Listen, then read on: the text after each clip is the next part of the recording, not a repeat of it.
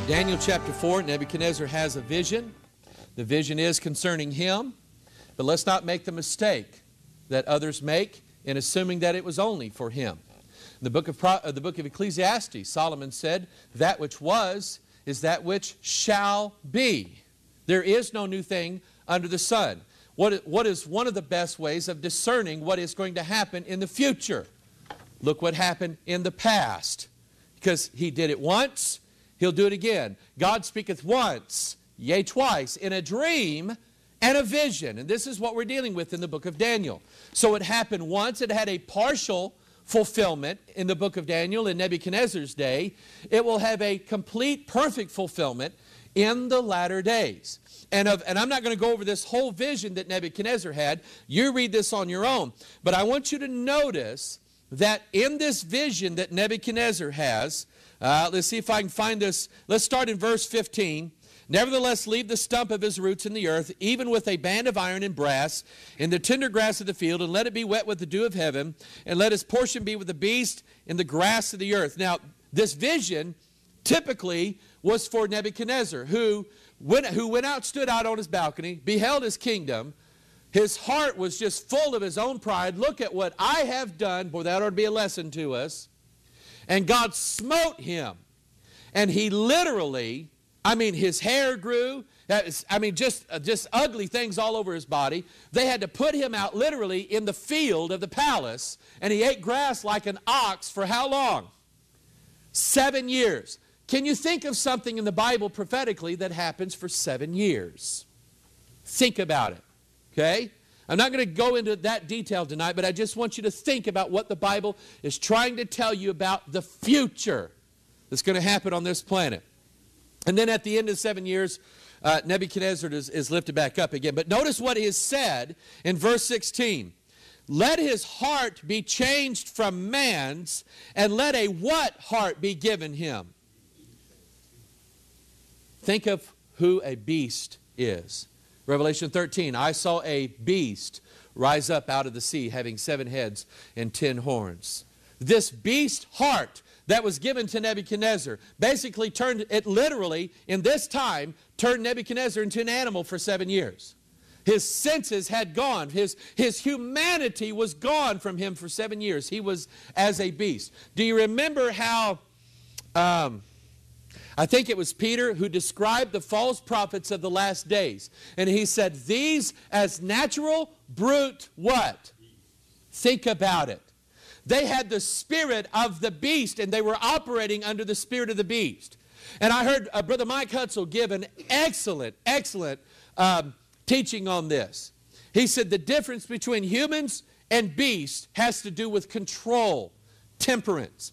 He said if you were in your house at night and you heard an intruder coming in your house, and you went and stood in a doorway down the hall, and you were waiting for the intruder to come by you so you could shoot him or club him if you wanted to spare his life, and as that intruder went by, he stepped on your toes, do you have the ability to not scream out?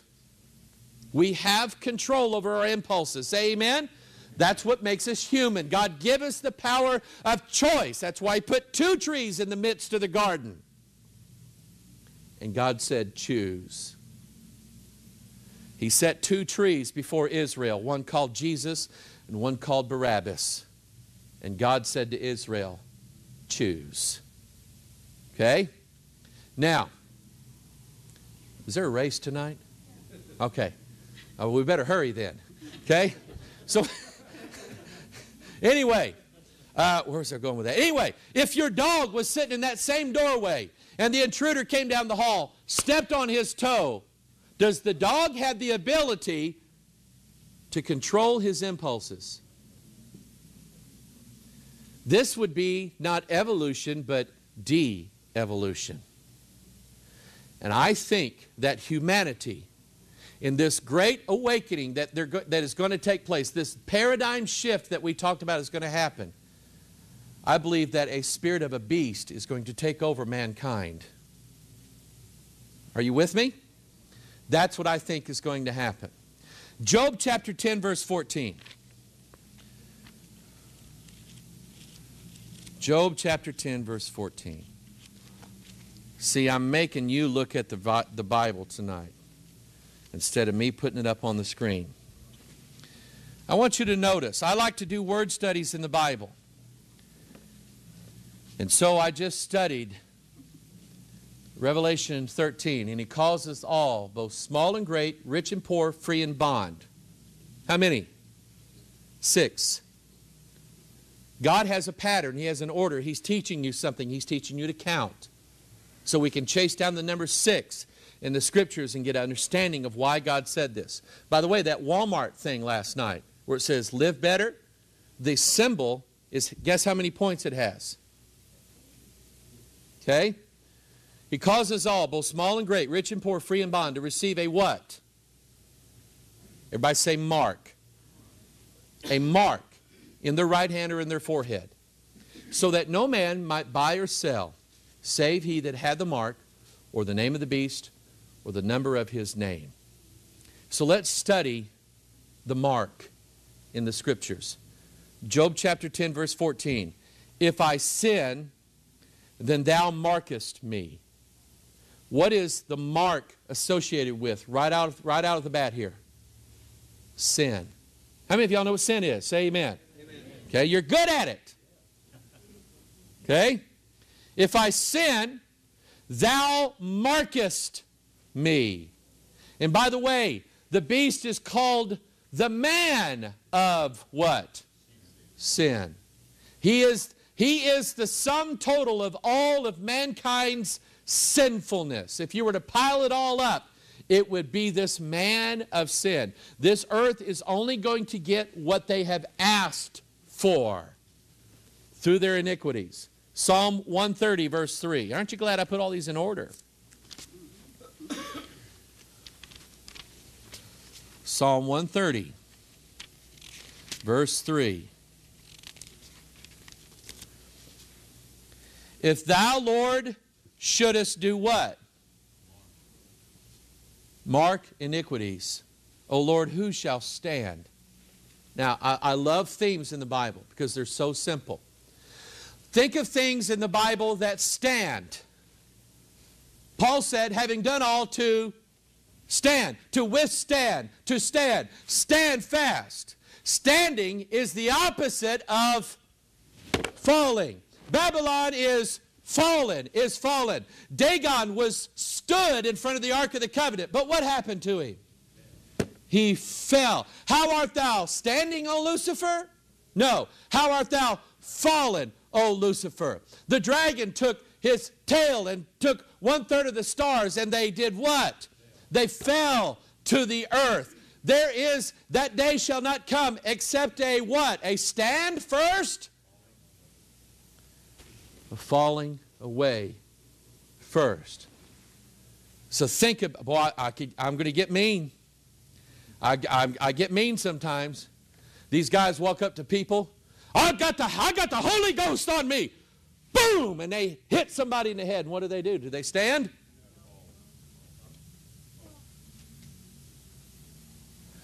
I'll tell you my testimony. By the grace of God, many years ago, I was hungry for what I thought God wanted to give me in my life. And I went to a Pentecostal church, and I went forward at the end. And they came by, and here I am. God, I'll take anything you want to give me, I'll do. And I was being honest with God. And so they come by, bam, and there was somebody behind me going. And I didn't fall. And they come by me again. Come on. Johnny Bench back there. And I didn't fall. By the grace of God, I didn't fall. Because when God's Spirit is on you, you don't fall. Isn't that beautiful? Aren't you glad that we can look at the Bible and know the truth from error? Can I hear you say, are we not bold enough to say amen? Amen. We can know the truth from error, folks. And don't let anybody slap you on the head, including the missus. Sorry. Huh? Too late. Mama can do it. If thou, Lord, shouldest mark iniquities, O Lord, who shall stand? So what's going to happen? God is going to mark iniquities. And what's going to happen when He does? They'll fall away. Jeremiah 2:22.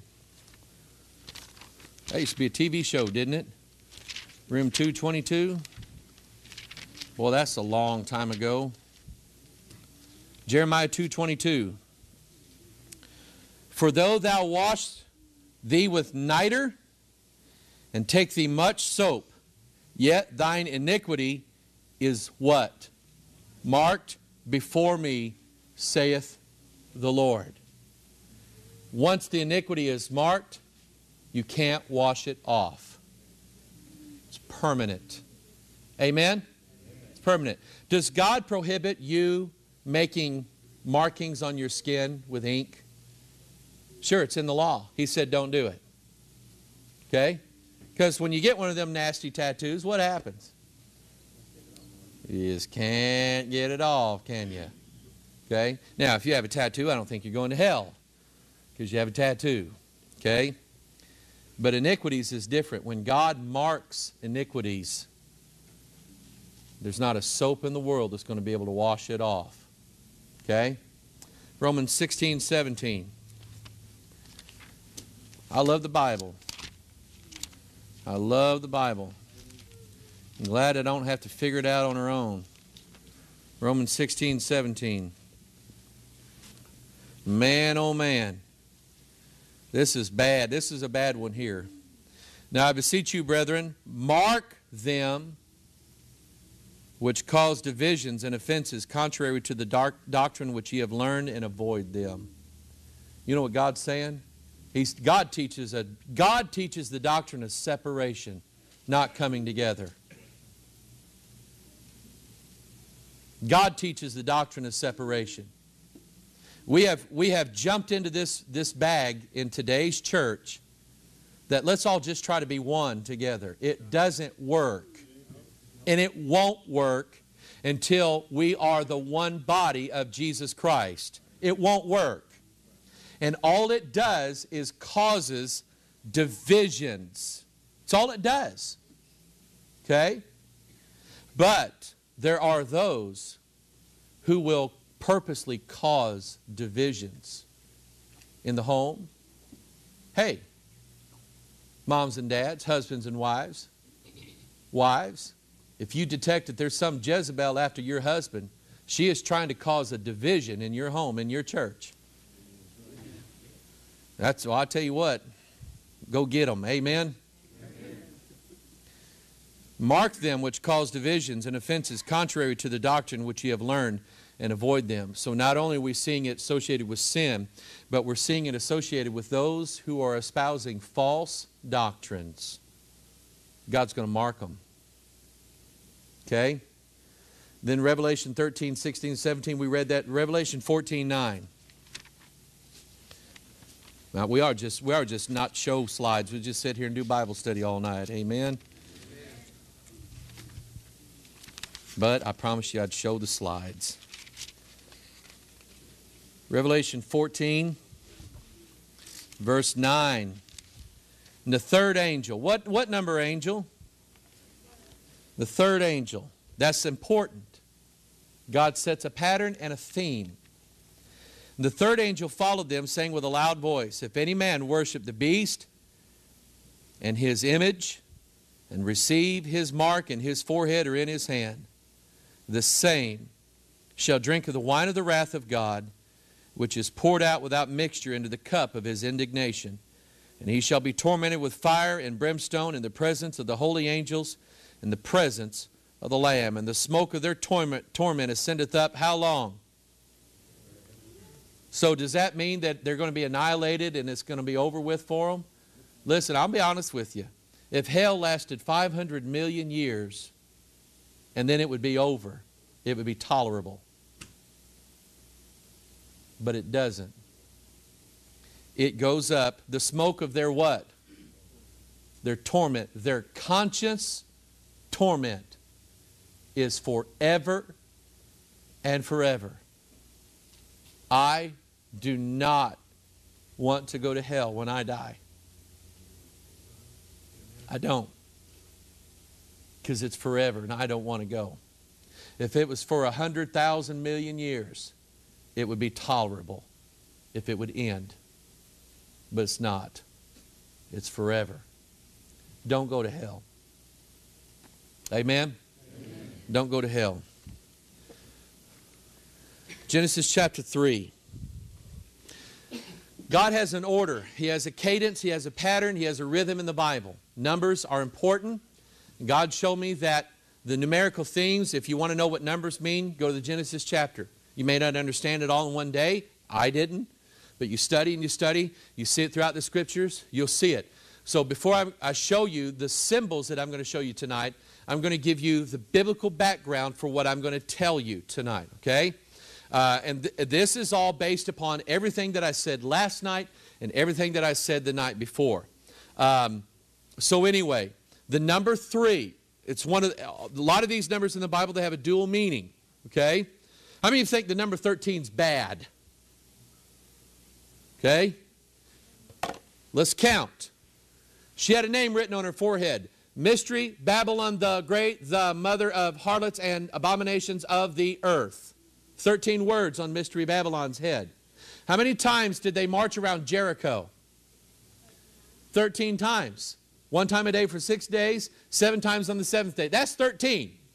And Jericho fell. Jericho is a prototype of Mystery Babylon in the last days. Isn't that beautiful? That God shows us. And you know what? Hey! You know what brings Babylon down? Blow that old trumpet. Blow that old Bible trumpet. Amen? Amen. Listen, you got Babylon in your church, you just need to whoop your trumpet out and start blowing that thing. Amen? Amen. Babylon falls at the sound of the word of God. I love it. But watch this. That's harlot love. Is what that 13 represents. God has a pure love. It's characterized in the phrase love of God, which is mentioned exactly 13 times in your King James Bible. The great charity chapter is in 1 Corinthians what? Jesus walks around with 12 disciples. How many do we have? 13. He is, for God so loved the world that He gave the 12 a 13th. He gave His only begotten Son, that whosoever should believe in Him should not perish but have everlasting life. So they have a dual meaning. So when we think of the number 3, we think of God the Father, God the Son, God the Holy Spirit. 1 John 5:7.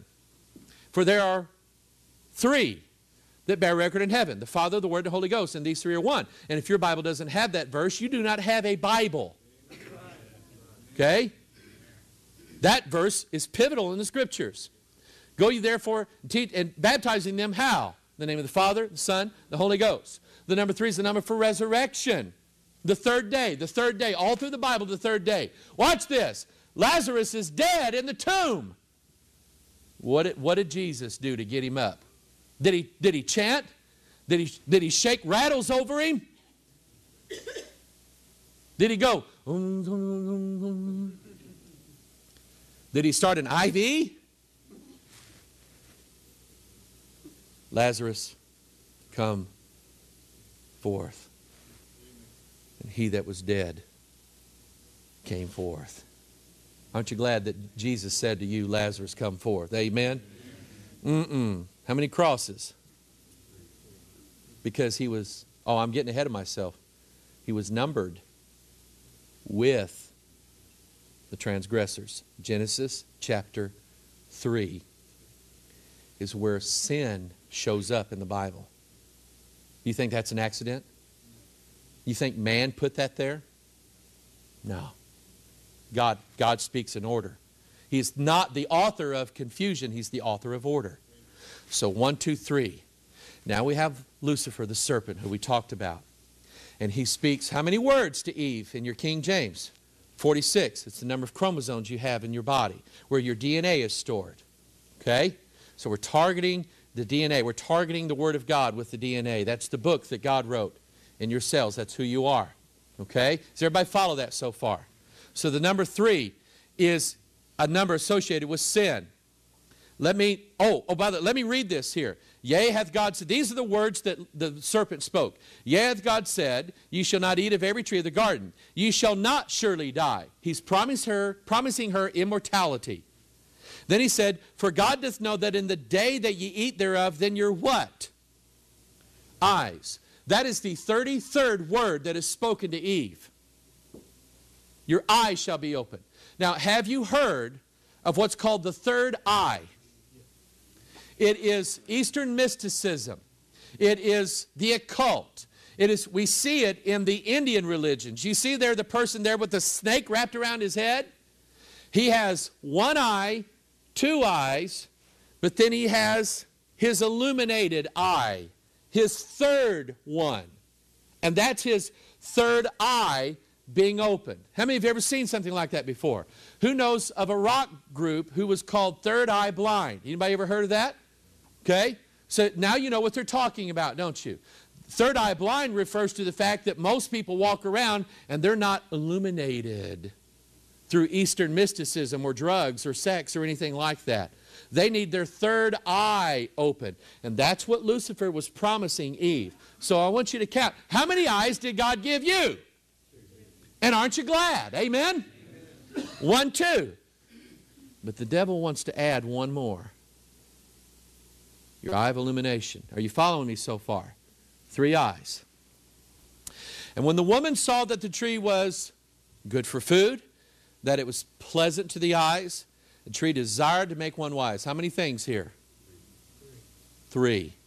She took the fruit thereof and did eat, and gave also unto her husband with her and did eat. 1 John chapter 2 says, for all that is in the world, the lust of the flesh, the lust of the eyes, pride of life. How many? How many times was Jesus tempted in the wilderness? With the lust of the flesh, turn the stone into bread. The lust of the eyes, see all these kingdoms? Pride of life, cast yourself down, the angels will come and pick you up. Pride of life.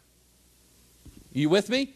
The number 3 refers to sin. Now, we've already seen verses in the Bible where God said that he would mark sin. He would mark iniquities. The purpose behind the mark of the beast is God marking those who refuse Jesus Christ. 2 Thessalonians chapter 2, and for this cause God shall send them strong delusion. Now, at the exact second that God sends strong delusion, the devil opens their third eye. They're simultaneous. They think they're illuminated now. They think that they are as gods, knowing good and evil, because of the addition of the third eye. Follow this with me. Then when lust hath conceived, it bringeth forth sin. Sin, when it is finished, bringeth forth death. See the pattern here? And these are all birthing terms, referring to the advent of the Antichrist. Let no man deceive you by any means, including Christian bookstores. For that day shall not come, except there come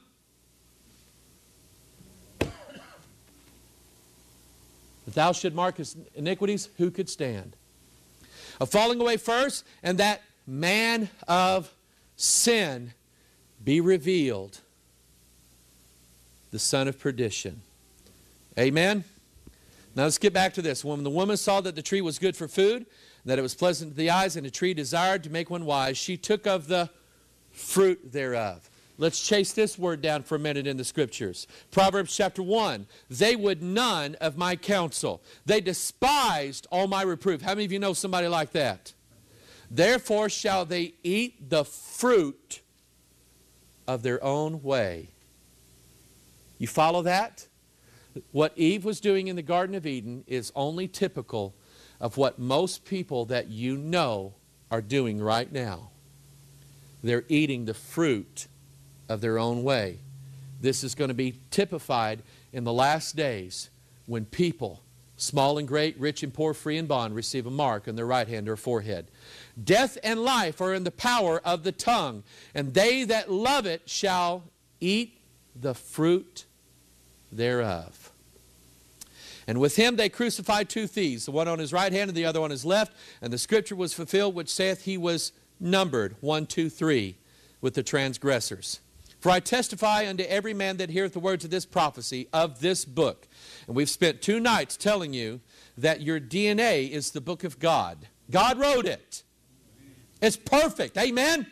God didn't need the genetic scientist to manipulate it and add monkey DNA. Amen? I mean, who wants to be sitting around picking lice from somebody else's hair and eating it? Amen? Oh. Listen, animals are gross. Amen? God gave us the ability and the intellect to clean ourselves up ourselves and not eat it. Amen? If any man shall add unto these things, God shall add unto him the plagues that are written in this book. Okay? And I submit to you that the plan is to add to the book. The plan is to add to the book. Does anybody know of a man by the name of Linus Pauling? Okay? No genetic scientist here, no biologist or anything like that. Okay.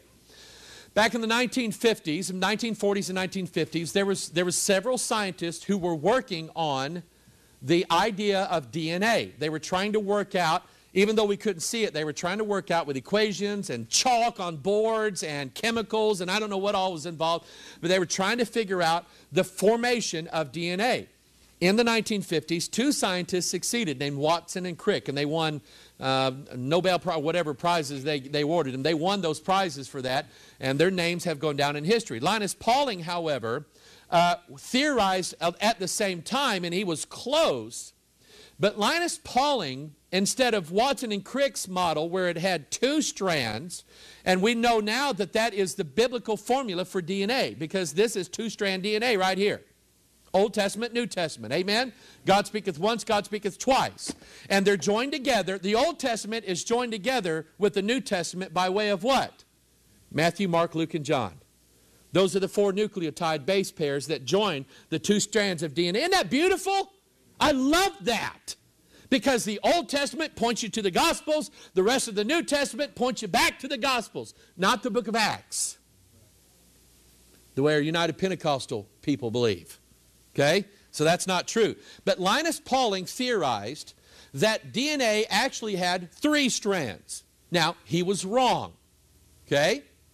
But he actually modeled what 3-strand DNA would look like. And there it is on the screen. That is like an overhead view of what 3-strand DNA would look like. Has everybody got that so far? Okay, so now I'm going to show you a symbol. Does the symbol and Linus Pauling's theory on 3-strand DNA, do they look alike? Do they look similar? Yes. Everybody, just do this. Just go along with it. Somebody's going, is that a monkey? I don't know. Okay? So, in fact, let me move ahead. 3-strand DNA, it's called the triple helix. Scientists are not content with the way 2-strand DNA works because scientists love to play God. You believe that? They love to play God. And they think that the human genome has flaws and imperfections and oh my goodness, it's killing everybody. We're going to try to find the elixir of life, the fountain of youth, the philosopher's stone. We're going to try to find a way of making man live forever.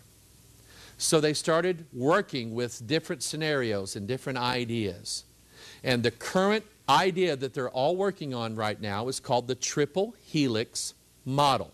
This is an article from Scientific American. And it says, designing a new molecule of life.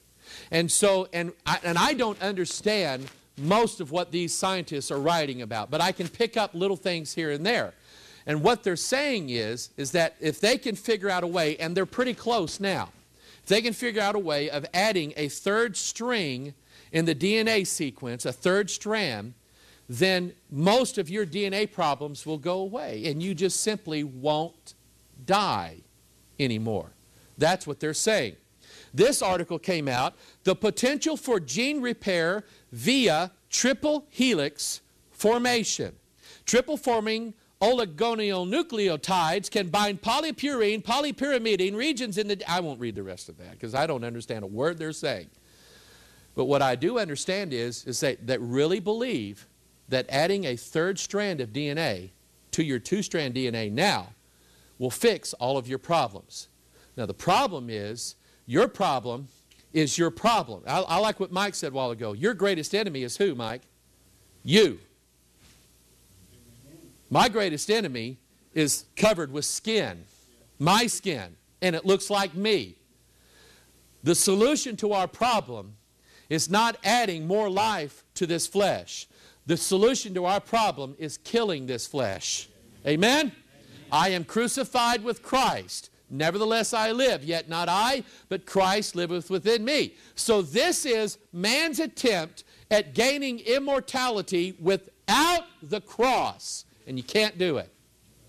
But they're going to try. Okay?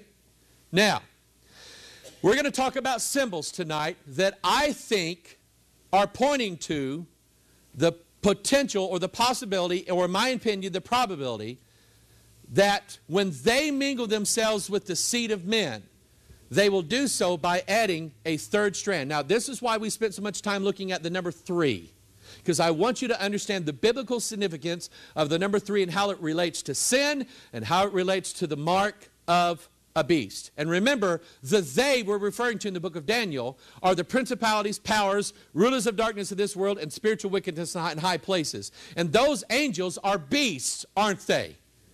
The devil is, he's a dragon, he's a serpent. He has a beast nature about him. By the way, I love this, and I love to teach this. The dragon is a beast, and beasts were designed that they cannot escape their own nature.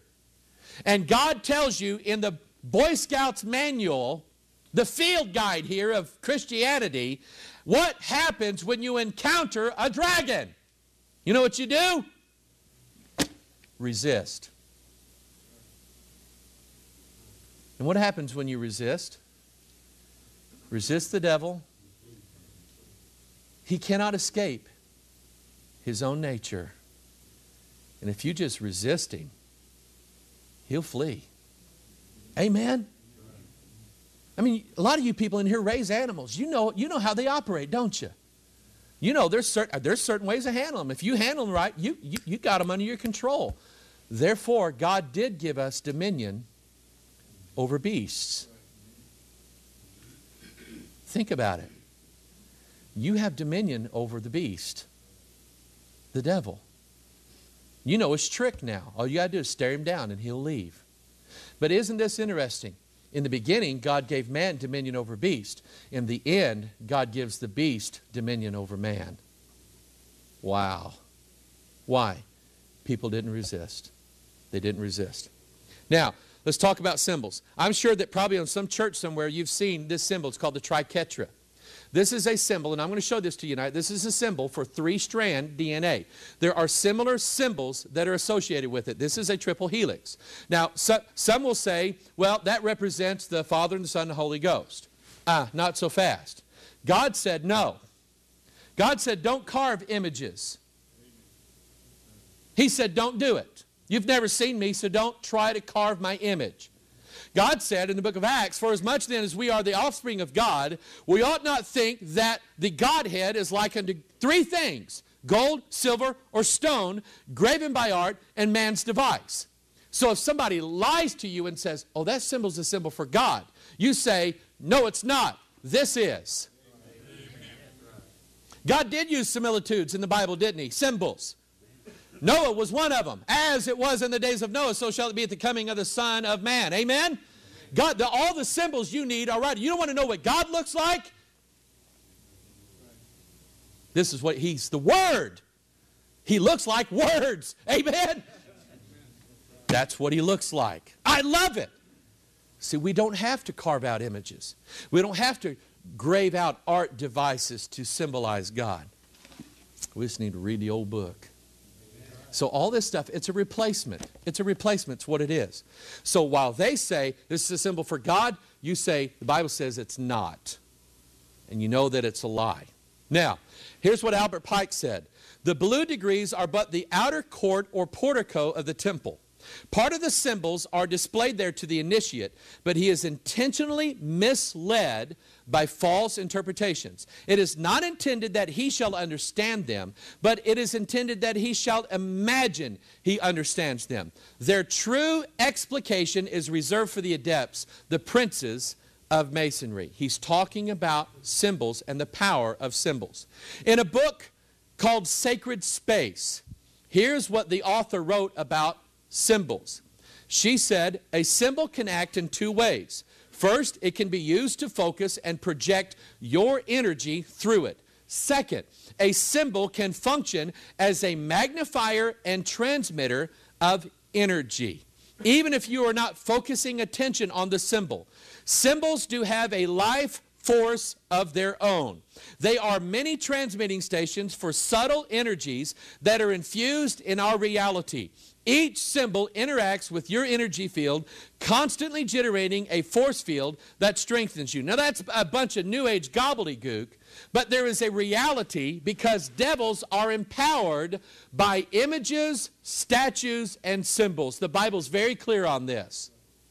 Images, casting down what? Imaginations and every lofty thing that exalts itself above God. That's what the Bible says. He said, do not have images of anything in heaven or anything in the earth or anything beneath the earth. Amen? Don't have them. God said, stay away from them. I don't have a fish on my bumper. Okay? Now, I got plenty of fish right here tonight. Amen? Who said that? I don't have a fish on my bumper sticker. I don't have it on our cards. About the only symbol that I'll use is the cross, and that's it. I don't hang a dead Jesus on mine either. Amen? Okay? But I just don't like to use symbols because clearly there's power behind them. One author wrote, to cast a spell is to project energy through a symbol. 1999 Psychic Journal and Sabrina Scott Company. In discussing psychic energy, Carl Jung specifically states, the psychological mechanism that transforms energy is the symbol. He said this in his work, The Symbols of Transformation. Now here's what I thought was really, really interesting. This was written by a man by the name of Richard Casaro. Richard Casaro is a marketing specialist. He has spent his life studying marketing techniques. How to market things to people. How to get you to buy something. He's an expert. Listen to what he says. Like the Mercedes logo, the Mitsubishi icon is also a sacred symbol that mimics the triquetra. 3 parts. 3-strand DNA, triple helix. And so are plenty of other corporate emblems. Their meaning is long forgotten, but they continue to draw us in, circumventing our logic and reason by tapping something primal within us. Experts once knew how to link these or similar icons to a consumer's raw emotions, to joy and happiness, to fear and confidence, to the feeling of flying down an open highway while casting life's worries to the wind, so that suddenly a sacred religion is born, drenched with the residue power of a potent age-old symbol, ready to attract the hearts and minds of millions. Once learned and associated, the symbol's identity and the emotions it elicits become ingrained into the mind forever, drawing us in again and again, entering the deepest unconscious of our unsuspecting minds. Sure, it sounds abstract, he says, unreasonable and illogical, but it works like magic. This was a marketing specialist, and he understood the power of symbols and logos and the effect that they have on our minds. Now, I will say this. I do not believe that Christians, born-again Christians, Bible-believing Christians, can be demon-possessed. Greater is he that is in me than he that is in the world. But they can sure talk a good talk. And when I end this talk tonight, you'll see where we're going with this. Because I think everybody in this room, I think we're living in days when we really need to start being careful. We're walking through a minefield with no map. Well, maybe we have a map. But we're walking through a minefield in these days. And let's be careful, because greater men than us have fallen. Amen? Now, we're going to look at this triple helix. Remember, here's my theory. When they mingle themselves with the seed of men, I believe that they're going to add a third strand to man's DNA. They're going to violate God's word by adding to God's word. Does everybody follow that so far? Okay? So let me explain how this works. This actually is in the real world right now. Somebody brought me some symbols of the Book of the Mormon Church. Let me explain it like this. Here is the Word of God, King James Bible. Amen? Amen. It's perfect. Doesn't need anything added to or taken away. And God said, don't do it. Amen. Joseph Smith comes along. And here, Old Testament, New Testament, joined together by 4 nucleotides, Matthew, Mark, Luke, and John, just like DNA. And it's perfect. God said, don't add to it. Joseph Smith comes along and takes another testament of Jesus Christ and adds it to the King James Bible. What has he just done? Not only has he added to the Word of God, but in symbolic fashion, he's added a third strand to the 2-strand DNA sequence. How many of you see that? Okay? That's what's going on. And there's so much Freemasonry in the Mormon church. I mean, I don't even want to spend time talking about it tonight because they are so entrenched in Freemasonry. When you go to the temple in Salt Lake City, Utah, what do you see? Count for me. What do you see? 1, 2, 3. 3-strand DNA. The 3 entrances into this church. Did you get what I just said? Because I told you a while ago I was going to tell you what that meant. Most Gothic cathedrals in Europe were built by Freemasons and Templars who had this secret in their mind. And they built these Gothic cathedrals with these pagan influences in them with 3 entrances into them, representing the 3-strand DNA sequence. Here's what Albert Pike's Morals and Dogma says. For the master, the compass of faith is above the square of reason, but both rest upon the Holy Scriptures and combine to form the blazing star of truth. So you walk into a Mason hall, and here you have 2-strand DNA, the Word of God, and then they take their secret and they plant it right on top of it, mingling it with it. 3-strand DNA. Even in Masonic rituals, they have a ritual where these 3 men join together and they form a triple helix, a triquetra. And it's called the 3 times 3. And they pronounce the hidden secret name of God, Jah Bul An. Jah for Jehovah, Bul for Baal, An for Osiris. God said, you shall not name the names of other gods. And this ritual that they have in their Royal Arch Degree ceremony is showing the advent of the days when man will have triple helix DNA. You even see there at the top, I like my laser here. What is that? 3-headed snake forming a triquetra. To me now, it's as plain as day. The ladder that we talked about last night, the Masonic ladder, how many rungs? 3 rungs, reaching from earth to heaven. They shall mingle themselves with the seed of men, the triple helix, 3-strand DNA. Look on top of the image there. You see the triple crown that is being worn. It represents the triple helix, adding to the Word of God, 3-strand DNA. Now I'm going to start to move kind of fast on these, all right? One New Age website I read called New DNA, New Consciousness, New Intelligence. Channeled information. And what is channeling? Someone who consults with a what? Familiar spirit. Exactly the way the Bible said. This demon said, for those who embrace the change,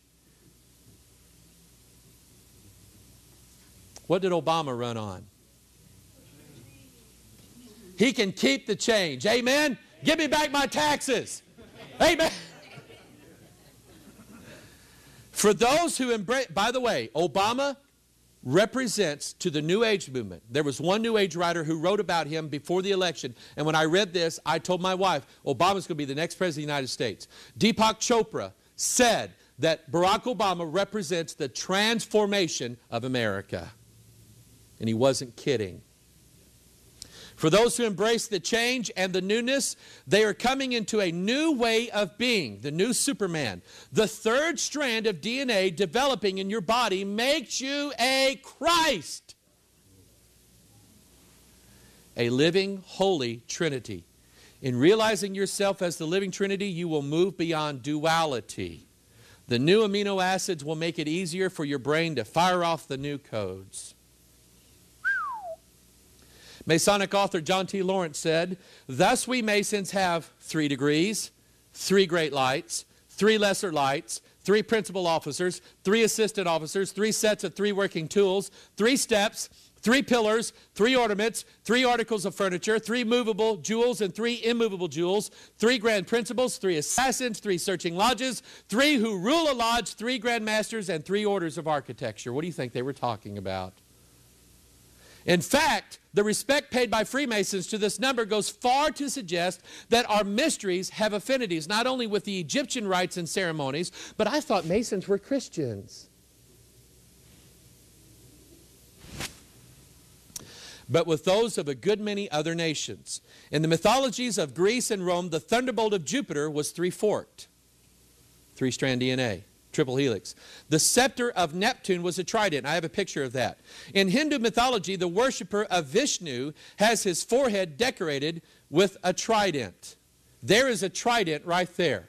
And this Masonic writer is telling you that it represents the magical 3 of Freemasonry, which is triple helix DNA. Here is the trident there, and the third eye associated with Eastern mysticism. By the way, Eastern mysticism has made so many inroads now into the church nowadays. It scares me to death what's going on. Through contemplative prayer. That is prayer where you empty your mind and you go into a trance-like state, and there you can hear the voice of God. That's channeling a familiar spirit, people. That has moved so far, and now it's moving into the Free Will Baptist. Barbara Marciniak wrote a book called The Path of Empowerment, and she used this symbol so you could visualize the path to empowerment, the triple helix.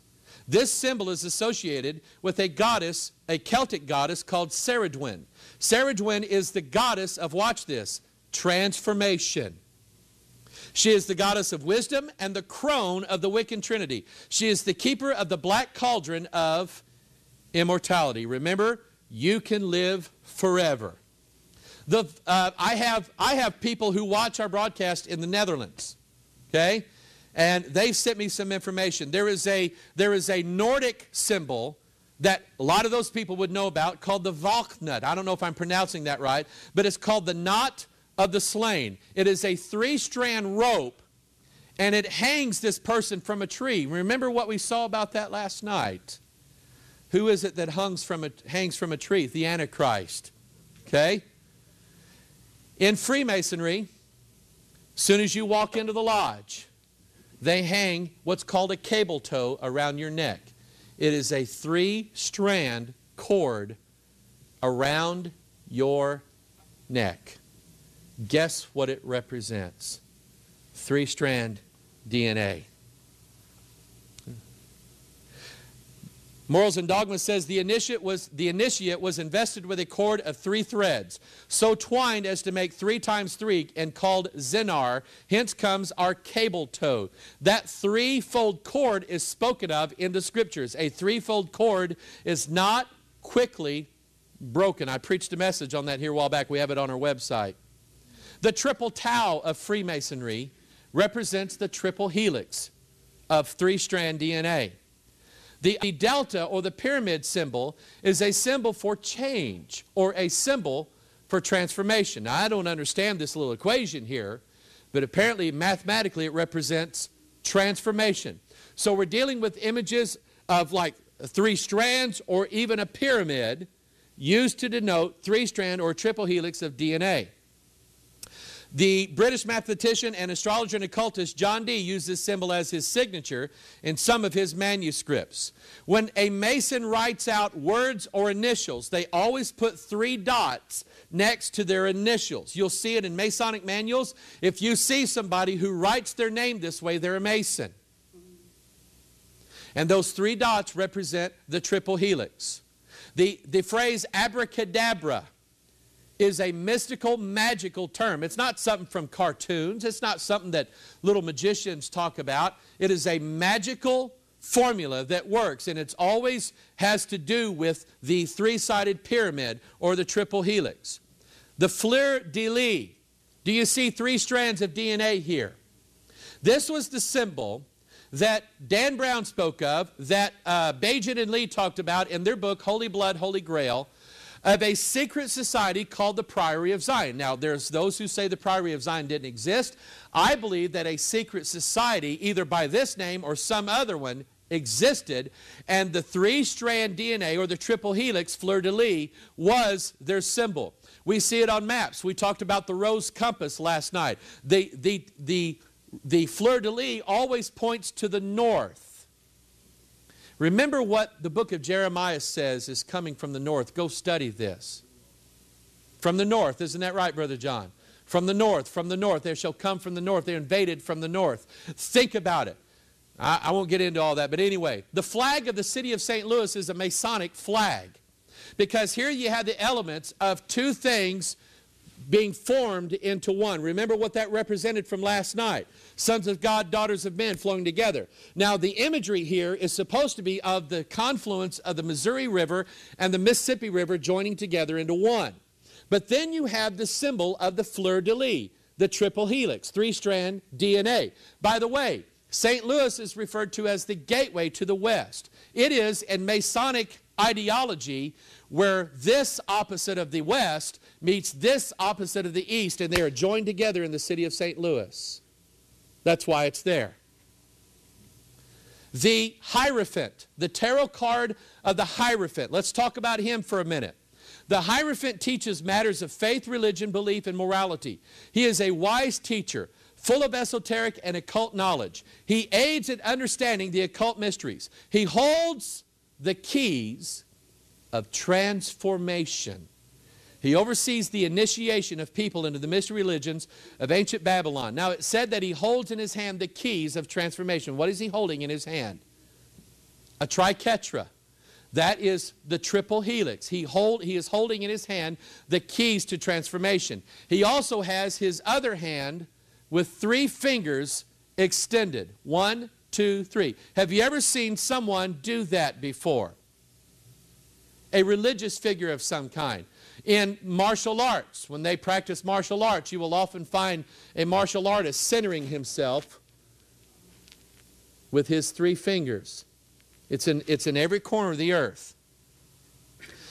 In the painting that Leonardo da Vinci painted of Jesus praying to John the Baptist, John the Baptist is blessing him with a 3-finger blessing. This image of Sophia, or Mary Magdalene, or Shekinah, as she is referred to, the wife of God, or the harlot woman of God, the consort of the gods, Isis, Ashtaroth, Ishtar, that's who she's referred to, Venus, Diana. She extends her 3 fingers in a symbol that she is the giver of immortality and eternal life. Baphomet, on both hands, extends 3 fingers upwards and 3 fingers downwards. He is telling you the secret. Remember, Baphomet is the fusion of the opposites, male and female together. Fusion of the gods with man. Man becoming the divine man, the God man. And it's given in the symbol of the 3 fingers, the triple helix. This symbol outside of the McAllister Masonic Temple is indicative of their belief of the number 3 and its magical power, the triple helix. You've seen the illuminated eye on the capstone on the back of your $1 bill. Is that a Christian symbol? Is that God's eye? No. It is an occult symbol. It's a Masonic symbol and is referencing illumination. What did the devil promise Eve in the Garden of Eden? Her eyes should be open. He promised her illumination. And the reason why that it's a triangle is that it represents the triple helix. Remember, that delta symbol is a symbol for transformation. Outside of the Masonic Temple in McAlester, Oklahoma, you see the symbols there. By the way, here you see the cross in the crown. Sons of God mingling with the daughters of men is what that represents. Notice the triangle inside the circle. We're going to see that in a little bit. The triple tau inside the triangle, inside of the circle. All of these indicative of the triple helix. This tapestry is located in the Vatican, in one of the chapels in the Vatican. Notice that you have the G, the letter G, or the all-seeing eye, inside of the triangle here. That's three-strand DNA. Right here, you see that this goddess, imagine the Vatican having a goddess. She is wisdom. She is Sophia. She is Shekinah. She has her 3 fingers extended here, showing you the secret. By the way, this here is the Ouroboros, the serpent with its tail in its mouth. You know what that means. The heaven on earth temple that I showed you last night, how many rings? That is what joins humans with the divine. By the way, the Chinese believed that at one point that this exact place is where the gods came down to the earth and mated with their women. That is exactly what's recorded in Genesis chapter 6. Exactly. The Chinese have a secret societies called the Triads. And these are the mafia secret societies in China. There was a book written in the 1950s called The Mark. I wonder what it's about. Notice the symbol that they use. The mark was about man's next phase of evolution, where man becomes perfected and he becomes godlike. And the book was called The Mark. The 2002 Winter Games in Salt Lake City. Who's headquartered in Salt Lake City? The Mormons. In Salt Lake City, Utah, they erected the Olympic torch. It's 3-strand DNA, people. It was a triple helix that they erected in the 2002 Winter Olympics. How many of you ever heard of a group called Led Zeppelin? Yeah, come on. Okay? Look at their symbols. They were receiving instructions from familiar spirits. Their symbols, and by the way, I'm just showing you elements in the occult world right now of triple helix, and rock and roll is of the occult. Say amen. Amen. Here's a current rock group called AFI. Notice their symbol. A triskela, or a 3-strand DNA, a triple helix. The Rock and Roll Hall of Fame. Duh. What does it look like? It's a triangle. Cleveland, Ohio. You saw the movie National Treasure, right? What was the secret? It was the triple helix. That was the treasure that Nicolas Cage in the movie said had to be shared with all mankind. Get it? That's what the movie was about. How many of you ever seen this symbol before? Guess what it is? It's a triple helix. Represents transformation. The New Age movement is about a new age of peace and happiness that's going to extend to all mankind. Unfortunately, this peace is without Christ. And without Christ, there is no peace. But their symbol for their transformation and change is the triple helix. Politics and government. The mafia comes from Sicily, Italy. This is their flag, their symbol. The mafia is a secret society. Okay? The Department of Transportation, that's their symbol. The Trilateral Commission, you ever heard of them? They're the guys that are meeting, that are plotting the course of our world, bringing us into a new world order. That's their symbol. This is outside the Pentagon. A man came to me when I was in Baltimore, and he said, Pastor Mike, do you think that possibly that when they mingle themselves with the seed of men, that it could add a 3rd strand to man's DNA? We talked about it. He showed me the picture. He's right. this symbol. You will see a statue outside of most courthouses. This statue holding a pair of scales. We talked about that last night. She's holding her 3 fingers extended. Triple helix. The National Occupational Health and Safety Commission. Triple helix. I got to read this one up close here. This is the Department for Environment, Food, and Rural Affairs in Great Britain, or the United Kingdom. Notice their symbol, the triple helix. Environmentally Sustainable Systems Limited. There is an association with this symbol and the environmental movement. Everything going green, and Al Gore is associated with this symbol. The National Institutes of Health uses this symbol. Apex. Now here's where it gets interesting. Because a guy sent me this in an email, said, Pastor Mike, take a look at this symbol, tell me what you think. I said, I think it looks like a triple helix. And I asked him what this is. He said, everybody that gets paid by the government in the United Kingdom gets paid through Apex. Remember, no man might buy or sell save he had the what? Look at what it's associated with. Here is the Netherlands Chamber of Commerce. You cannot buy or sell in the Netherlands without approval of this government organization. They use the triple helix.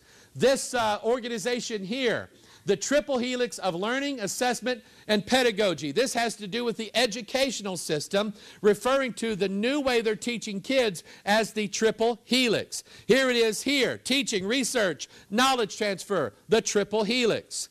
Here's from the University of Edinburgh. They talk about the fusion. We were talking about this in the hall a while ago. The fusion of industry, government, and education into one giant monster, and that's what we have right now in this country, because the government is taking, they have the educational institutions, now they're taking over the businesses, aren't they? One by one, starting with the banks, then the car companies, then the hospitals and the insurance companies. And it's a triple helix model. Here it is again, the triple helix learning process. This is from the United Kingdom. Victorian Essential Learning Standards, the triple helix approach. Social learning, discipline-based learning, interdisciplinary learning. The triple helix, industry, university, and government. This was a book written as a new model for how fascism is going to work in the world. Here it is here. I'm moving through these kind of quick. The triple helix of university, industry, and government relations. The triple helix international network, industry, university, and government. Triple helix consulting. The triple helix review, a science review. And notice the article says, have we stopped evolving? Triple helix. Now let's look at brand names. All of these symbols. Some lady sent me probably 500 symbols to look at. And I'm using about 20 of them up here on the screen. Let me get up here where I can point to these real quick and move through these real fast. The recycling symbol. The biohazard symbol. This symbol from a company called Ashridge. Do you want to go further? Evolution. Quality products. America Online. This is a Russian company called Aster, which means star. Triple helix. Autogen. AKG. Agio. This company here called Creating a Greener Future. A company called Bauer. Dimension Data. Eurovision. Europe Online. Internet company. Internova, an energy company. Phoenix. Entertainment Group, Ecological Integrity, Triple Helix, AG Communication Systems, a subsidiary of Lucent Technologies. That was named after Lucifer. AT&T used to own them. How many of you have seen that symbol before? Do you know what Adobe is? It's brick. What did they build the Tower of Babel of? What do Masons work with? Da-da-da. Synergenic. You know what synergy means, right? We discussed that last night. I found this morning. The Thomson Reuters Foundation. It's an alert network. They use the triple helix. Google's new browser. And I wouldn't suspect Google, but they showed up last weekend at the Bilderberg meeting. The Bilderberg meeting is where all the top people in the world get together and say, here's how we're going to run the world this year. And if you don't believe that, that's too bad. It's true. Triple helix. Here's a company called RFR. I could not find what the company was, but notice that in their triple helix, they have 2 symbols for the world and a symbol for the stars. melded together. Next level insurance broker. The Triple Helix Technology Corporation. This is a commercial I saw on television the other day. I went, no way. Hair care product. You see the 3 strands DNA here? Do you see it? It's here. And they're pouring these chemicals, and they all form this 3-strand DNA, and when they land in the jar, that's what they form. The Triscula or the Triquetra. Pantene. Nestle, Pure Life, 1, 2, 3. Genetically altered is the symbol here. This is a skateboard company. It has 3-strand DNA on here, and the statement on the skateboard says evolved. SSM Healthcare, Immortality. Go-to market strategies, the Triple Helix.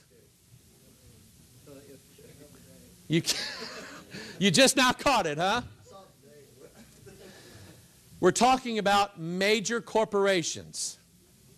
And this is a major corporation. And I'm assuming they bought up all these little companies in Lebanon. Is that correct? Okay. That's their symbol. I was at the store taking pictures of symbols. I bought some CD labels and I went to check out, and I looked at the card scanner so that no man might buy or sell save it had the mark of the name of the beast or the number of his name. And the company was in Ingenico, and they used the Triple Helix as their logo. They are the world's largest manufacturer of these machines, and they're based in France. Okay? No man might buy or sell. Now let's look at it in religion. The Institute of Transpersonal Psychology, I've read some things on this website. They use the pyramid and the Triple Helix as their model. They believe in what's called transhumanism. Man making his next step of evolution, becoming the divine. Transpersonal psychology. Transformation is what it's about. Martial arts, use that symbol. We talked about that earlier. Don't let your kids do this. Okay, moving on. The Christian Medical Fellowship. Their newspaper, their newsletter is called the Triple Helix. Infusion Church uses the Triple Helix model for their spiritual DNA. Where did they get the inspiration to do this from? Not from the Bible. Familiar spirits. The Pope wears the triple crown, the Triple Helix. He holds the 3 fingers as his blessing, as his papal seal of blessing. And by the way, he draws a chromosome when he does it. Granger Community Church. These guys are on the forefront of the emerging church movement. They're one of the most wicked churches. Look what they're marketing. No wonder they use that symbol. Okay? You've heard of this group, so-called Christian group? That's their symbol. Fusion Church. Better together. You get it now, don't you? The fusion of the heavenly with the earthly. This is a youth seminar. So much of this stuff is moving into the youth ministry movement, the big companies. This is a seminar called Move. They're using that as a way to transform the youth in your church. Don't let them do it. Trinity Church, spiritual DNA, the genetic code of our faith. Core discipleship, the Triple Helix. They refer to the 3-strand church resource or the 3-strand church model for church growth. The Elijah list, I talked about this last night. They talk about 3-strand DNA or your unique DNA. They believe that you have God's DNA inside of you. They market a thing called spiritual transformation where they're going to activate the divine inside of you. That is New Age. How about this? The New King James Bible represented the transformation of the church from the old way, the old path that God told us to seek out. Amen. And it represented, watch this, because the devil does everything in steps. And churches who stood with the King James, who didn't like the NIV, the New King James came along with that symbol and they stepped. You believe that? The book, The Aquarian Conspiracy, was about social transformation. She used the three-strand helix as her symbol. She says in this book, the mysteries we will explore are not remote from us, but ourselves, our brains, our bodies, the genetic code. Our own biology is the key. Homo novus, or a new human being. Human metamorphosis. The chromosomes are splitting to go forward with a new pattern of life. That's why she used that symbol, and she knew what she was doing. We see it in Wicca, or the occult. The TV show Charmed uses that symbol in their book of witchcraft. The Christian music group Avalon. They represent the transformation of Christian music. A church called Imagine Church. That is forbidden in Scriptures. We're to cast down imaginations. But the new church is not based upon the Holy Spirit and the Word of God. It is based upon the spirit of harlots and your creativity, your imagination, your intuition. The triple helix there. Ecumenical council, triple helix. Church planning, spiritual movement. Community transformation, global, all these words about transformation. This church called South Hills Church, elevate your life. That's evolution, folks. That's Freemasonry. That's the exact same symbol as was on that book called The Mark. And it was about the evolution of mankind into godhood. Where did they get this from? They were inspired, folks, by familiar spirits. Now, but the sons of Belial shall be all of them as what? God, we talked about the sons of Belial last night. Those are the children of the devil, the seed of the serpent. And God equates them as thorns. Proverbs, I went by the field of the slothful and by the vineyard. That represents DNA of the man void of understanding. And lo, it was all grown over with what? Listen to me. Let's do some little serious thinking here. What happens to you when you get away from prayer and the Word of God? What happens in your life? Boy, the weeds and the thorns show up. Raise your hand, say amen if you know that to be true. See, this is where I'm headed with this tonight. This is for you. Because if we're not careful, the thorns are going to overrun us. And now we know that the thorns represent what the children of Belial will bring to mankind. So think about it. Do not think that you're exempt. Don't think that. And now go to, I will tell you what I will do to my vineyard. I will take away the hedge thereof, and it shall be eaten up, and break down the wall thereof, and it shall be trodden down, and I will lay it waste. It shall not be pruned nor digged, but there shall come up briars and what? And I will also command the clouds that there rain no rain upon it. Rain is a picture of the Word of God. My doctrine shall fall as the rain. And some fell among thorns, and thorns grew up and choked it and yielded no fruit. You know what that's from, don't you? The sower soweth the seed. The seed is the Word of God. Some fell by the wayside. That's one. Some fell among stony ground. That's two. Some fell among thorns. That's three. So ask yourself this question. How many people have come in and out of our churches? And what are the thorns? Mark chapter, he says three things here. Number one, the cares of this world. Number two, the deceitfulness of riches. And number three, the lust of other things. Let's get honest tonight. Let's not talk about conspiracies that are going to change the world. Let's talk about conspiracies that will change your life. How many of you know about cares of this world? Entertainments or things like that. Things that we'd rather do going to the racetrack than coming to the house of God. You know what Jesus called them? He said they're thorns and they're going to choke out the Word of God in your life. And all of a sudden your vineyard's going to have thorns in it. Now we know what it means. How many of you know what deceitfulness of riches is? Well, you're not nodding your head on this one. I think you're lying. We've spent way too much time in this world trying to make money and keep it.